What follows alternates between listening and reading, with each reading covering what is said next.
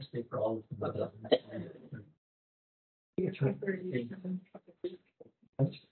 hi everyone. So we have an audience in a room here, and we have an audience at home. We've got a very interesting talk lined up today. We're delighted to have Samantha Dockray and Neil Smitth here to talk to us. Very brief introduction. So Samantha is a senior lecturer here in the School of Applied Psychology in UCC. Her research interest is in the psychobiology of adolescence, and lots of other things as well, but that's kind of the core of it. And then we also have Neil Smitth, who's a patient advocate for Kallmann syndrome. And I will just hand over to Samantha there. And just a note to everyone that we are recording the talk, so if you do want to see a copy of it afterwards, you can just kind of get in touch and we can do that. But we'll be recording the slides. We'll be recording anyone who kind of contributes. You know, if you ask a question or something like that as well, that will be included in the recording. So just to let you all know. Okay.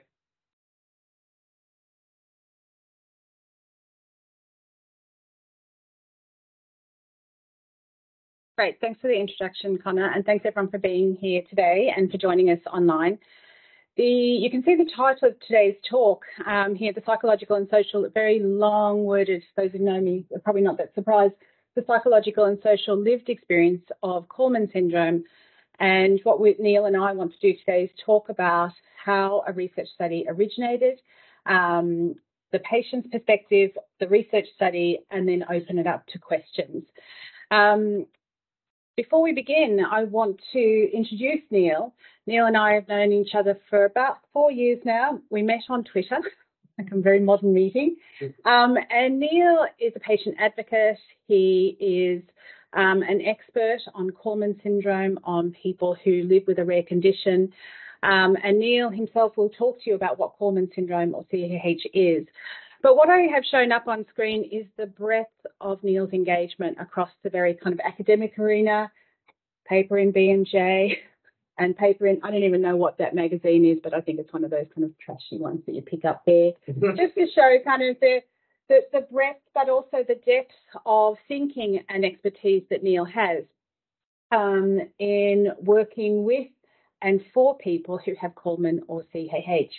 Neil, I think for 3 decades, you might be aging you there, Neil, but for 3 decades has been contributing to patient forums, leading patient forums, organising and building patient networks, including more recently working with Dr. Andrew Dwyer over in the States to look at how to do this in this online space and what that might have advantages for people with rare conditions. So I've learned so much from Neil. Neil was the person who first turned my mind to the research question, that is what happens when people don't experience puberty. And I've learned a lot from him, both in terms of, I guess, the biomedical stuff, but also the psychosocial experience and how it might be interpreted by someone who has a lot of, I guess, expertise and insight from the psychosocial things, that's me, in case you didn't know, but also someone who has developed this insight by dint of working in that arena and supporting people. So I'll stop talking now and pass over to Neil, who's going to present his talk, and then I'm going to present the research element, and then we'll open it up to bring ourselves together. So I'll hand over to you, Neil, now. Yeah, thank you. Thank you. I'll do this. Yeah, good afternoon. Thank you.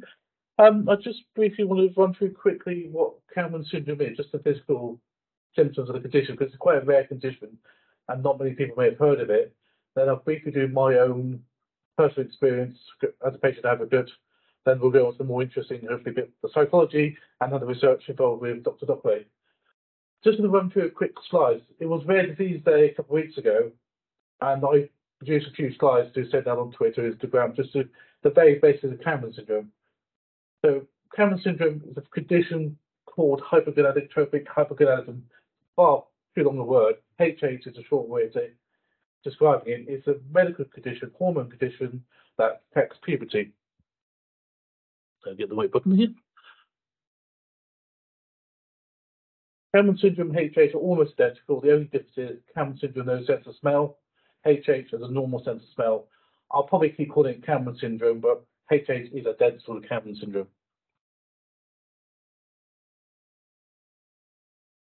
main symptom is the failure to start puberty or fully complete puberty.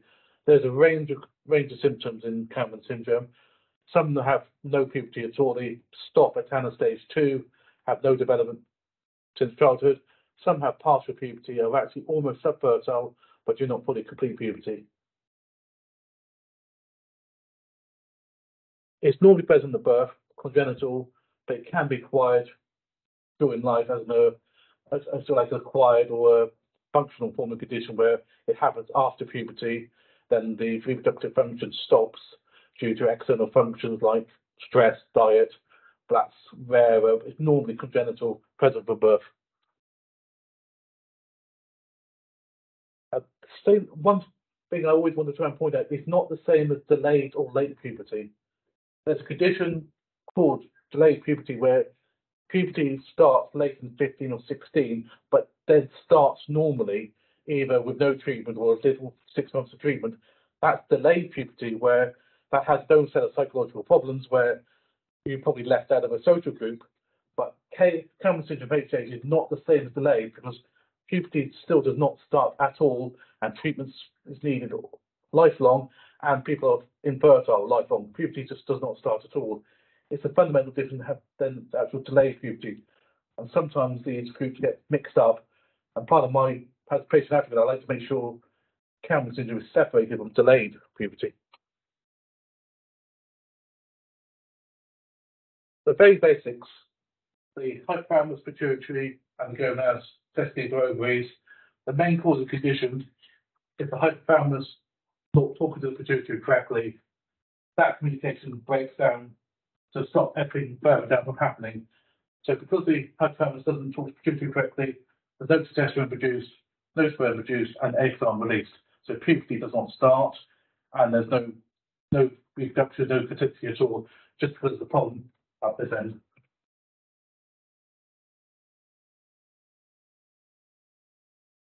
Very rare condition. These numbers are guesses because it's so rare. It's probably 1 in 50,000.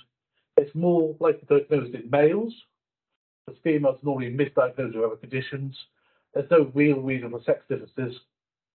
It's lack of puberty, infertility is treatable, difficult to diagnose, wide range of presentation, but there are treatments available both for the physical symptoms and fertility once diagnosed correctly. I'm going through this quickly because these are the physical signs. I really want to get onto psychology. I can go back to this and ask questions later. But this is something that's almost, we think is quite an important stage, is this mini puberty that happens at 6 months old, or between birth and 6 months of age. It's a mini puberty where the baby or fetal pituitary takes over from the maternal pituitary, and there's supposed to be a peak of hormone production in the baby, which then goes down to 0 until puberty is supposed to start. This is missing in Kallmann syndrome patients, and we think this could be quite important to future development because this is missing. So normal puberty, so delayed puberty starts late but becomes normal, but this is Kallmann syndrome here, where you get totally absent puberty or partial puberty in adulthood. That's where my condition is. I'm virtually down there. There's like a range of between absent and partial, as opposed to normal there. Right. So, yeah, there's extra symptoms that happen with Kallmann syndrome. Not all these happen. It depends on the genetics involved. So somebody may have 1 or 2 of these extra symptoms, or none at all. I myself have no sense of smell and partial deafness for the Kallmann syndrome, but I don't have any of the other symptoms. Other friends of mine have some of these extra symptoms, but it really does depend on the genetics involved, and it's quite a wide range and severity. Some people are no puberty at all, some are partial, so it's a very wide presentation. But some of these do occur, but not everybody, and it's just normal puberty between the male and female. And treatment is either going through what we would call puberty in inverted commas, because you want to get the secondary sex characteristics that you look like, get the hair growth, muscle growth, voice breaking, acne, and the fertility treatment as well. So there's 2 separate forms of treatment. This is easy to get because this is straightforward hormone replacement therapy, which is testosterone, estrogen, progesterone. Fertility treatment can be more expensive and difficult to get hold of, and you have to take it lifelong because the pituitary is not functioning correctly at all. So you have to have these hormones to replace what's missing. That's the quick bit. I can go back if any questions on. This is my story. I gave this presentation at a meeting I did somewhere else in Turkey, but so. Oh, there's your picture. That's me at 18, upper sixth form, last year of school, when I actually had a bit of hair, but I was the smallest in the year. That was how I looked. So, normal childhood, as far as I know. Late development in terms of walking, talking, but academically it was just normal at school, nothing special, nothing, not especially talented, but just normal. Hearing problems identified during school days, and my lack of sense of smell was noted, but it didn't bother me much. I didn't make much note of it. So I had my sense of smell and my hearing problems, but nobody at the time linked it to being a late developer. None of my doctors said these two were linked. They just said, I had a routine examination by a school nurse for paper round. They sent me to my GP, and my GP said, go away, you're a late developer, I don't want to see you again. That's my 18th birthday party. I don't think I look 18 there, but okay. So my GP said, go away, late bloomer. I saw the GP twice at 18 and 19. They still said, go away. Even at 19, they said, well, she was a late bloomer, which is completely wrong because I had the extra symptoms. I just assumed it would happen. I went to university, still as a late bloomer. I was starting a low dose testosterone, hopefully to kickstart puberty. Nothing happened. So I was just left until I was at that age. I was just, you believe what the doctors told you. No obvious changes. I was still at Tanner stage 2 while I was at university, and then just almost stopped caring about it because I just assumed something will happen eventually, and I just wasn't trusting the doctors when they were just saying, wait and see. Diagnosis came quite late for me at 23. Some people get diagnosed a lot earlier, which helps. I was 23. I got some of my friends diagnosed at 30 or 40. It really depends seeing the right doctor, the right place. I had no treatment since 18, and I was diagnosed probably at 23. After I self-referred myself to an endocrinologist, but I worked at all three with this endocrinologist, and he just happened to say, do you have a sense of smell? No doctor had ever asked me that question before. I knew I couldn't smell, and I never told a doctor that, but they never asked me. But then that's how I led to diagnosis. Because puberty and sense of smell don't seem a link, but there's a very good reason, which I can go into with our slides, why puberty and sense of smell are linked.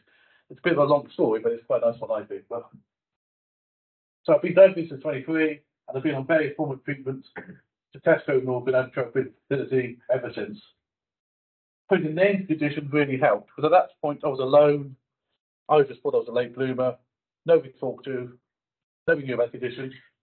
At 23, I met my first person with the condition, and that changed everything. The person I met, somebody called Mark, set up a patient group called hypogonadotropic, and he was the first patient advocate for this condition. And he's still around, quite happily. And he sent out the booklet, newsletters, and patient meetings. He did a brilliant job sending these things in the 1990s, because he was the patient advocate, and he did such a good job. And I didn't help him at the time because I should have done, but I wasn't very good then. But since the 2000s, I've tried with other people. I'm not alone in this. There are other people who are patient advocates in different countries. There are other people doing these things, but we set Facebook groups, patient meetings, and other ways of getting patients to interact with each other. Because of the rare disorder, geographically widespread, it's helpful for patients to be able to connect with each other online, which then helps them to ask questions about the condition, learn more about the condition, and know what questions to ask their doctors about it, so learn more about diagnosis and treatment, and also just to find somebody else with the condition, to be able to talk to somebody with the same condition, so you know you're not isolated anymore. So you may not want to meet them in person, but at least you know on the other end of a Facebook group there's somebody who knows exactly what you're going through.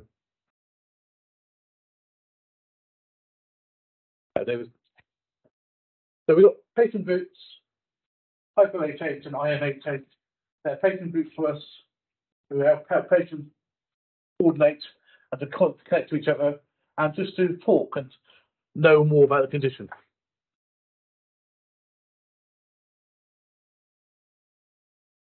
Now, sometimes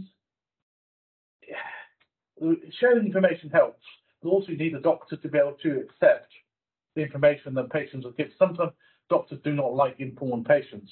So the information has to be good quality information and concise to be able to give the doctor, say, I want this question answered.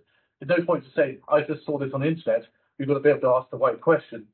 So the patient groups are helpful to know, what about this form of treatment? This is why don't we do this particular test? And then the patient groups can help when, if a doctor orders a certain test, why has this test been ordered? We can take the time to say, this is why it's been done, this is why you want this sort of treatment, this is what you can expect, because we've got more time than doctors have to explain what's happening behind the scenes, because 10 to 15 minute consultation, doctors got no time to talk about the treatment, and we have patient advocates got more time, we can help patients. Some patients don't need to interact with the patient groups, they just want to be there. So one of our patient groups that somebody runs on Facebook, the big group, somebody else runs it. It's about 1,200 people in that group. Only about 50 possibly talk, but the fact is there, people know it's there for people to talk to if they want. They can just access information that they want, so they don't need to interact. But it's just nice to know the information is there.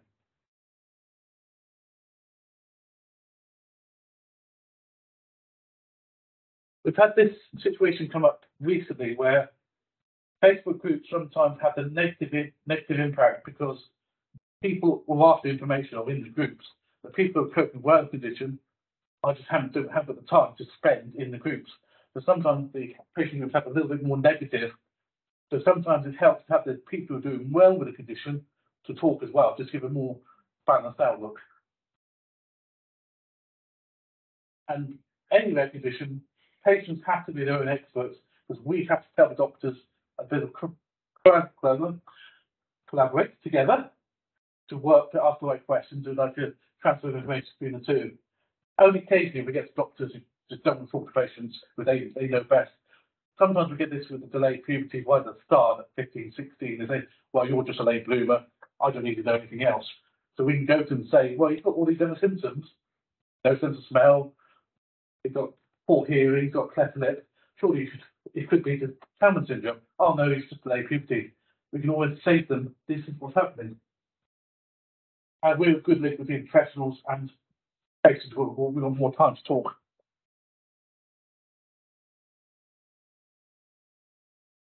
Now, for me, the physical symptoms are less now because I'm more used to condition. It's psychology. And this is something which I think has been missed completely by all our healthcare professionals. Even the experts on Kallmann syndrome don't have time to even study psychology. And Dr. Dockray will be mentioning this later, where it's probably so underestimated the effects between male and female patients that psychology are missing out on both puberty and adolescence. It's not delayed puberty, it's like missing out complete set of development and also the impact that has going on to your life. And the patients don't have anybody to talk to who can recognise what this is happening. All they've got is fellow patients who can sometimes help, but it's nice to have some professional insight of how we can help patients.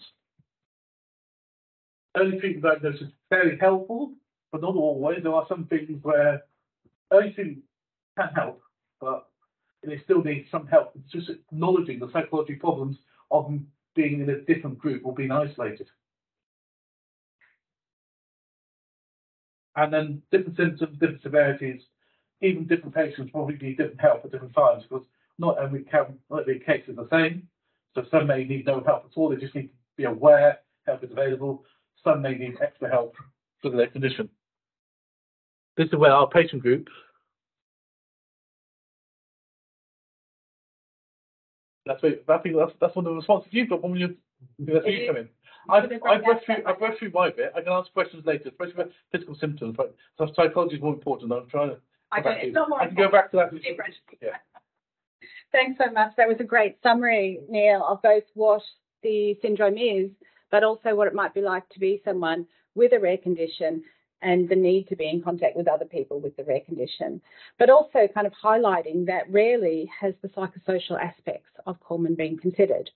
And 4 years ago, I looked it up yesterday to see what was the date stamp on our Twitter messages between Neil and I had published a few papers on puberty, and Neil said, I'd like to read those papers.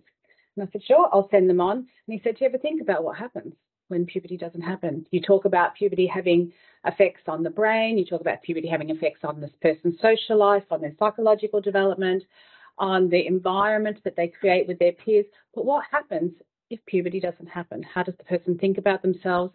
How do they understand themselves in the very social world of adolescence?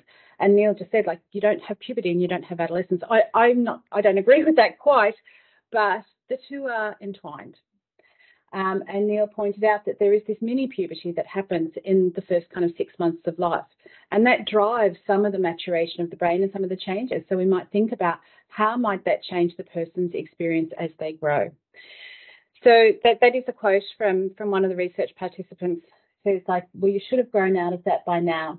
And so I have always in my research framed adolescence and puberty as distinct from each other, but they relate very closely to each other. So adolescence occurs concurrently with puberty. Puberty is always described as the biological process, and adolescence is the psychosocial development. But biological processes influence who we are.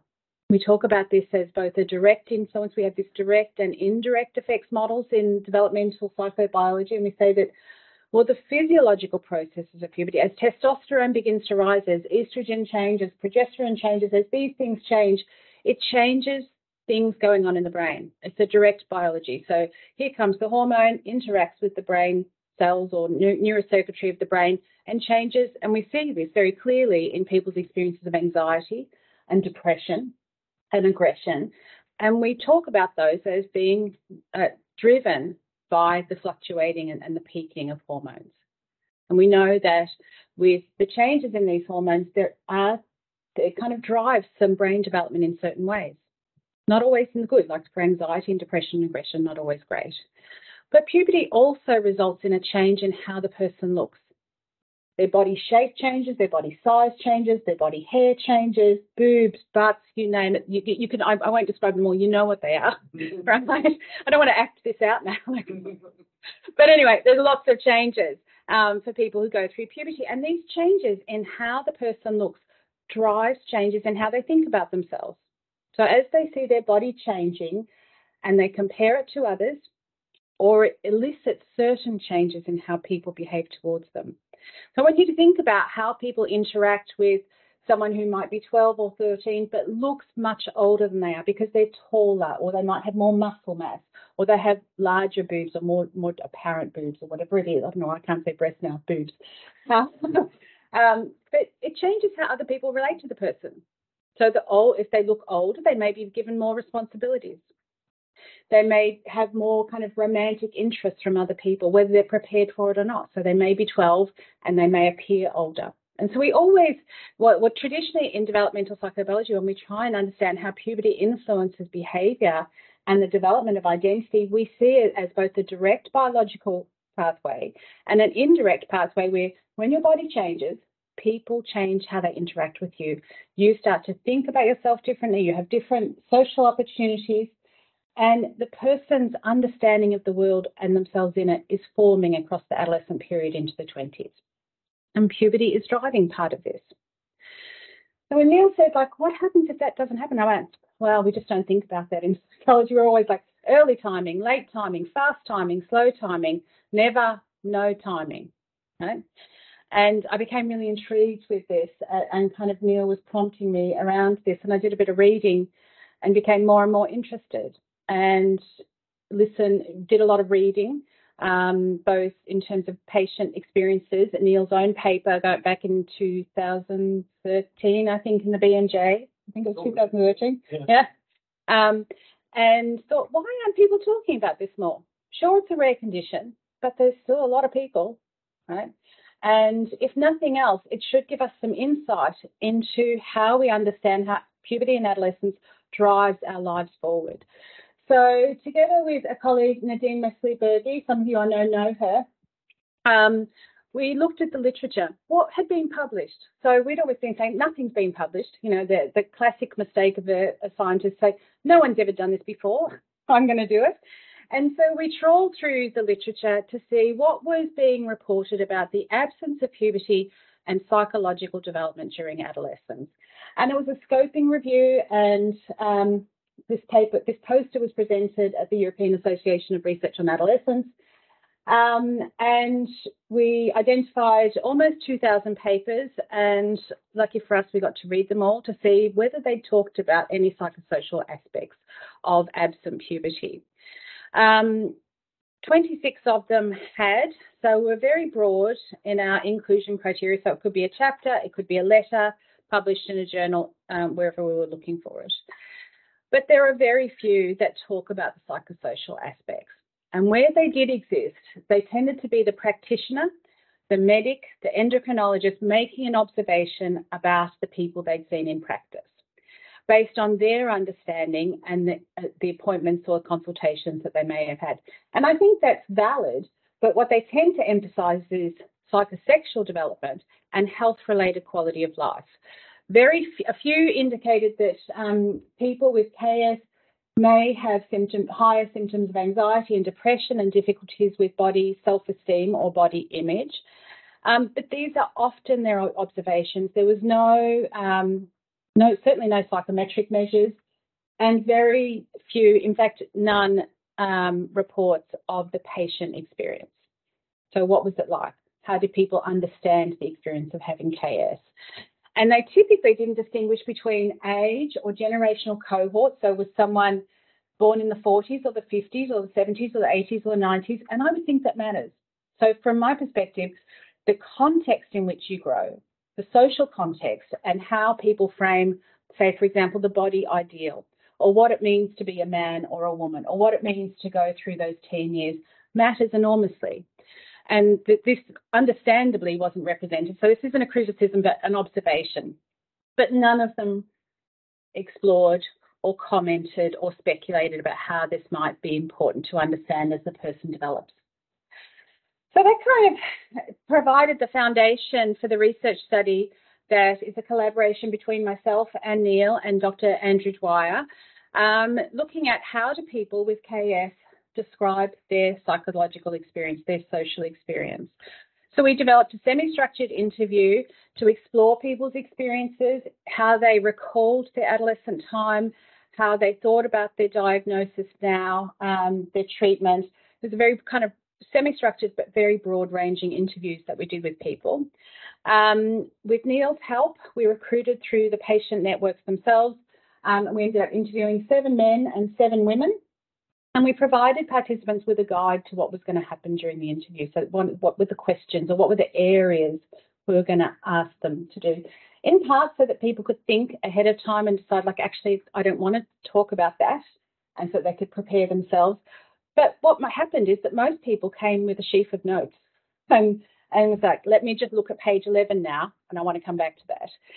So it's very effective. They were all done online. This was, I think, during COVID time, was it? Yeah, well, yeah. But of course, people were all over the world, so I couldn't have met up with them anyway, so unfortunately. And then for the study that I'm going to describe today, I'm only describing some preliminary and indicative results. I'm using interpretive phenomenological analysis to try and understand the person's lived experience, just for the psychological and just for the social. There's lots of other information that people shared and reflections around their diagnosis and treatment and so on. So I've been working on this analysis for months and months and months and months and months, and I'm starting to feel like I will never be done. As some of you in the room would know, I'm traditionally not a qualitative researcher. I use qualitative methods, and I've learned a lot about what I bring to my interpretations of it. I've found it actually quite difficult a lot of the time in the depth and the importance of what people trusted to us as researchers. But also there's Yeah, and also there's a lot in it. So I'm trying to figure out what is my perspective as someone who's very interested in puberty and late timing and early timing, and Neil always course corrects me. So it's like, just remember, it's absent, this is not the same. So it's been quite a process. And I wanted to share today with people online and also people in the room some of the indicative observations by sharing some of the quotes that I've taken from the transcripts. Of course, these are not people's real names, and I've fudged some of the ages up or down just to conceal their identity. So these were women at different ages. And, so Rosemary says, and she said, my body is broken, and I think this probably broke my mind.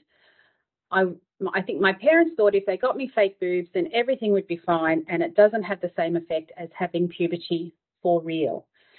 So there's this real gender difference in how women and men experienced pubertal absence, which makes sense if you think about what's going on now. But there were a number of women who got breast implants from their parents, or that was the advice they were given by the doctor. Just get yourself a set of boobs and carry on, you'll be fine. And then Monica shared that she says that puberty, real insight is puberty is such an all-encompassing thing. It's more than just physical development. It's a whole social process. And I didn't have any of that.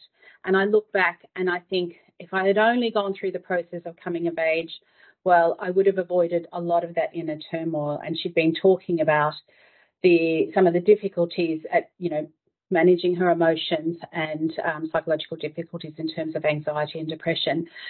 So the women were framing it as something that they were told that it was about how their body represented to the world.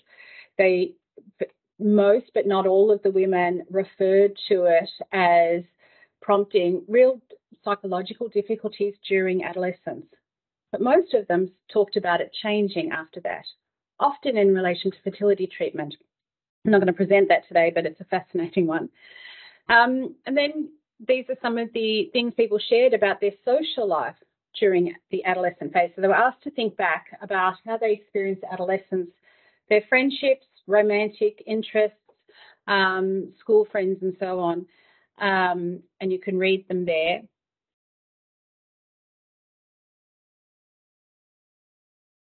And people saying, like, I think it's too late. I think I will never be the same as my same age peers. I never learned how to be a friend because that period passed me by and I'm always going to be playing catch up. Maya here says, it's like I'm still trying to play catch up with people that are in my peer group, and I feel like I'll be doing that forever. And some of the participants who were older in their 50s and 60s would say, like, I knew there was something different about me and I feel like everyone else would know. So I withdrew. I didn't go to social things. I didn't hang out with people. I just withdrew, including early school leaving. So withdrawal from the school because of social comparison, because of bullying, because of comments being made about how their body wasn't the same as many of their peers. There were some similarities with what the men shared, including this idea of like who I could have been. So there was some kind of people were grieving or acknowledging that they were different people because they didn't have puberty.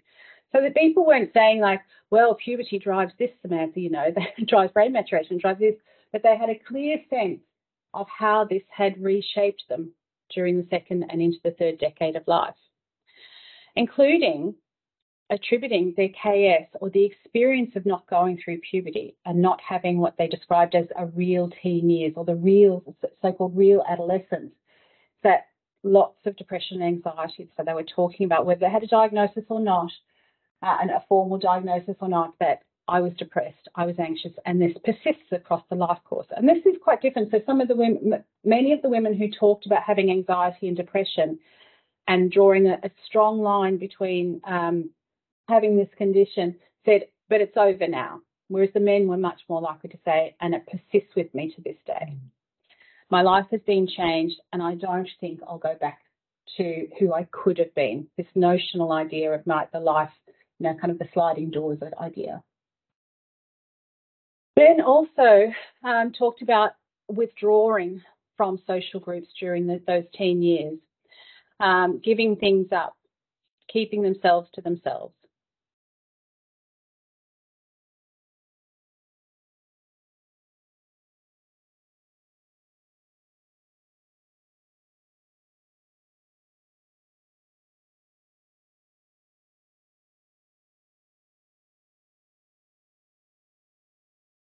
And this wasn't unexpected. So in terms of how I would frame, the importance of peer groups and social connection and being engaged during the adolescent years, it wasn't unexpected.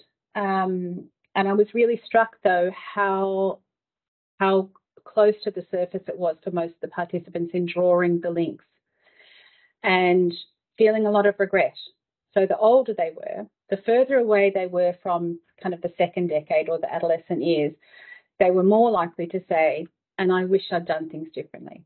And so at the end of the interviews, I would say to people, is there anything that you wish that I'd asked or you wanted to share we haven't talked about? And most people had lots.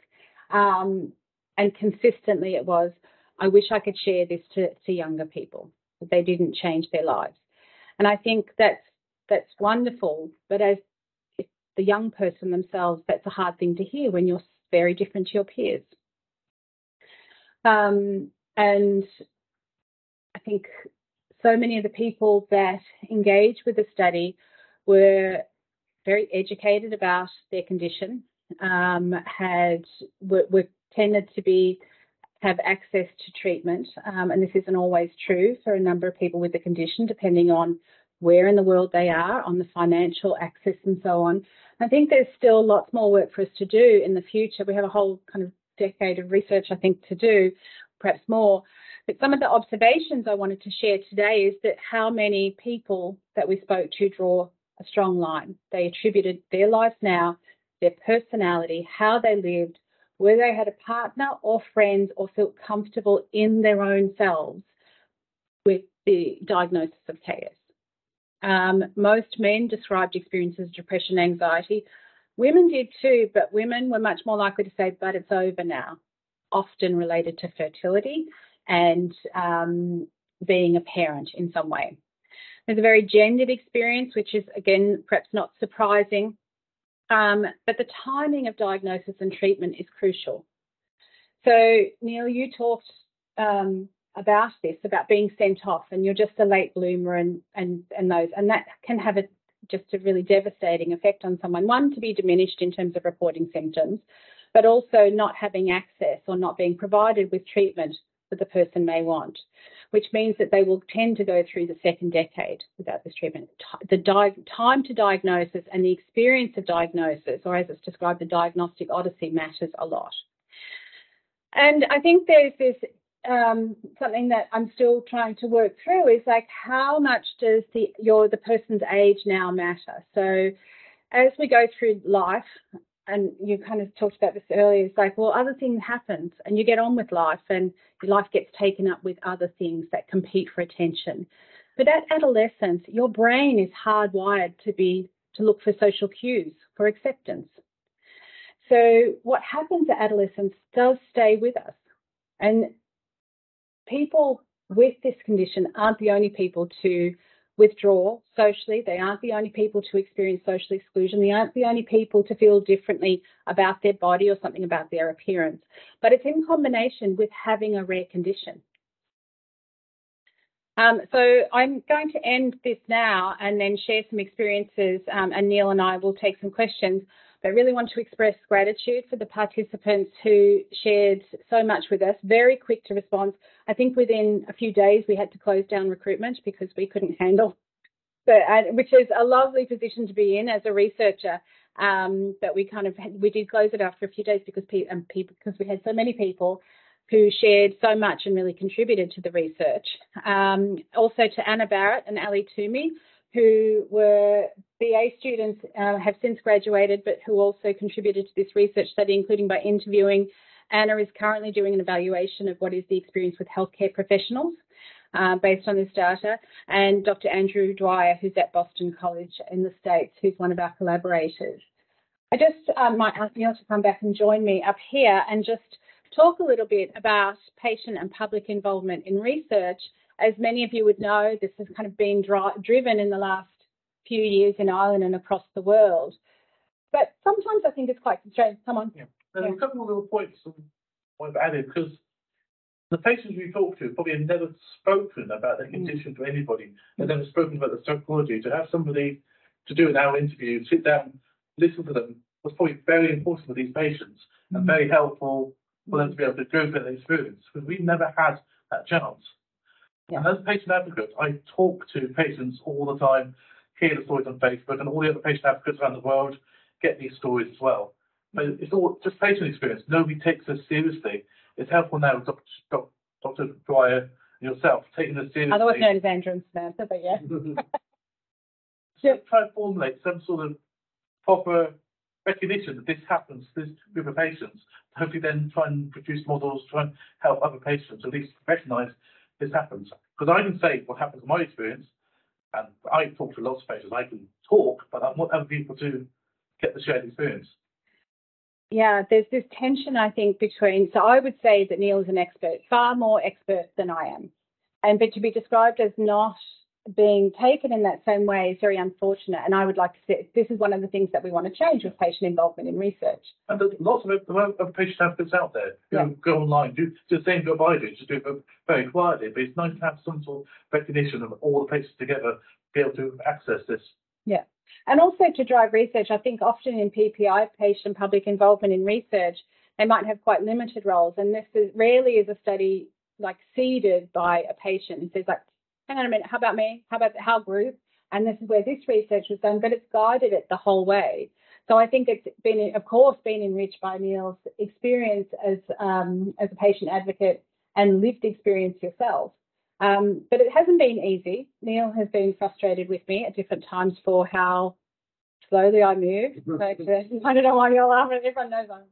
Patients get frustrated with doctors for genetic results.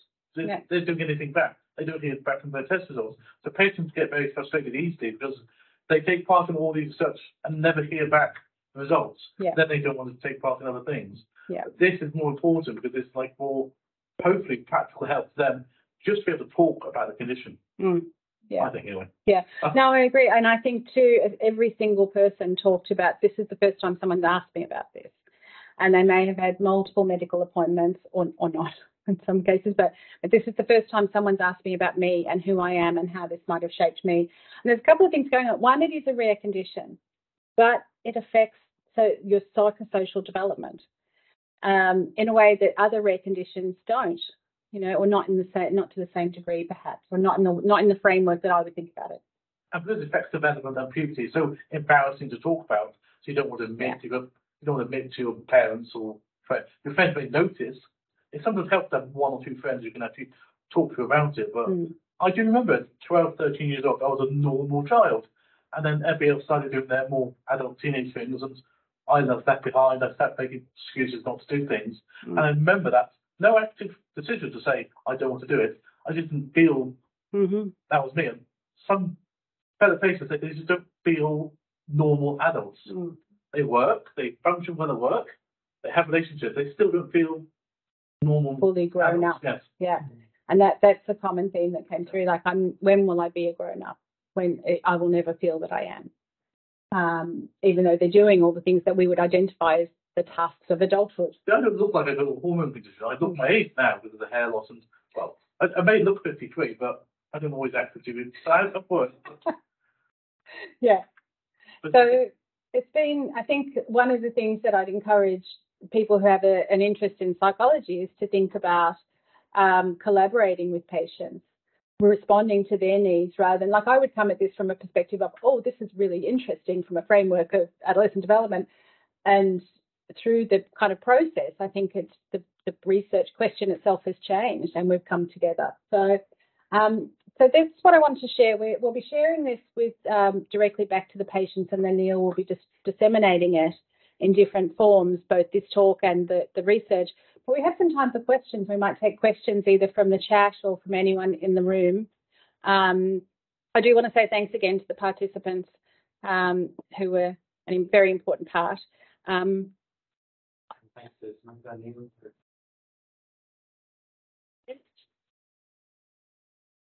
5 minutes for questions. Yeah, so we're happy to take questions from the chat or from the room. A question coming in from Robert. There, thanks for coming. For questions. Yeah, it's really good conversation. One thing that kind of struck me again when we were talking about like your online experience, like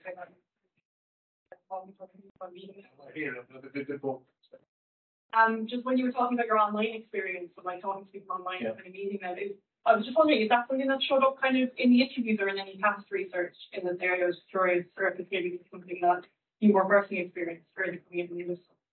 I always think my life experience is always really different. I'd never like to say, well, I experienced care is the same as everybody else. That's why I try to be very careful when I talk to people.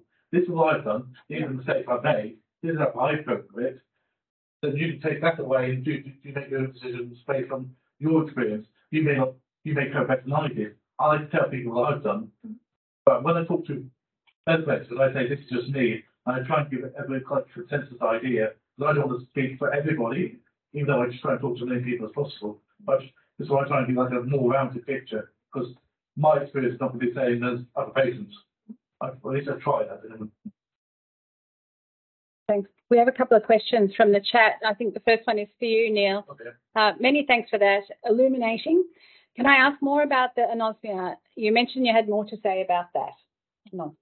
The GnRH that goes to the hypothalamus, the neurons, nerve cells that release GnRH that go to the hypothalamus, travel on the same pathway in the brain as your olfactory smelling nerves. There's like it's called the food olfactory plateau, if I remember rightly. There's a very small pathway, but they travel through development about 10 to 14 weeks. So the GnRH neurons and the olfactory neurons travel on the same pathway, then diverge. One goes to the olfactory bulb, sense of smell, one goes to the hypothalamus. And something KS, or some of the genes, stop that movement because there are adhesion proteins or other types of proteins that stop the movement of these neurons getting to the right place. They get blocked in the wrong place. Because they're traveling the same way, you get sense of smell blocked and GnRH blocked. They're only linked, but they're in the same place in the development of the brain during that 10 to 14 weeks development. Other forms of KS are caused by the hypothalamus not working correctly. The olfactory bulb is normal. That's when you get the HH, because the sense of stuff normal, the hypothalamus doesn't work correctly. But the Kallmann is when the olfactory bulb is not formed because the nerve cells haven't got to the right place at the right time. During embryological development. Great, thanks. And we have another one from Sarah Robinson who said, thanks so much. Do your findings have any implications for signposting on spaces for mental health for young people who may not be experiencing puberty? But how do we create or signpost resources for people? That's the question that keeps coming up, especially with the parents of the youngsters. They just get turned down. Doctors who just say delay, and just go away, wait and see. There's not much out there, unfortunately, because they just don't get recognised. And it's different countries. Yeah. I think there's definitely country differences which somehow relate to cultural differences as well. But I think, Sarah, one of the difficulties is it's hard to signpost these places because by the time the person starts to think, oh, my body isn't changing, they're a bit older anyway. So in terms of, if you think there's something here about prevention and intervention and teasing out what that is, the prevention, unless there's very early diagnosis, but as Neil would say, because it's almost by a diagnosis by exclusion of all other things, because there's no genetic test for this. There's no test for Down syndrome, HH, especially women. You're just eliminating all the other forms of infertility and failed puberty. Then what remains is Kallmann syndrome or HH. So some in America they can't diagnose Kallmann syndrome till you're 18 because they want to make sure everything's excluded, even if all the other red flag symptoms like cleft palate, sense of smells, feeling there, they're not diagnosed at 18 because they want to make sure everything's excluded. They do treat them. They just don't confirm the Kallmann. And that's one of the challenges I think we face, and there's more questions to be asked in terms of how cultural context plays a role in this. So if we think about it through changes in the body ideal and the body esteem and people's ability to express different things during adolescence that are more or less free than in previous generations, we see some work to be done. This really kind of interesting and meaningful interaction between a rare disease that affects you so profoundly at such an early stage of life and that persists. And the first step is just to try and describe how do people think about this. And so this is what we've presented today, and there's more to come as we look at the experience of diagnosis, the interaction with healthcare providers, the value of the patient network, and those kinds of things. So thanks. There's more coming in, but Sarah, I'll keep an eye on the chat later. Thanks so much for coming along. Thank you so much, Neil. You've been a brilliant collaborator. Really a wonderful collaborator, and thanks so much for coming over to Cork. I keep saying next time he comes it might be sunny, but okay, thanks.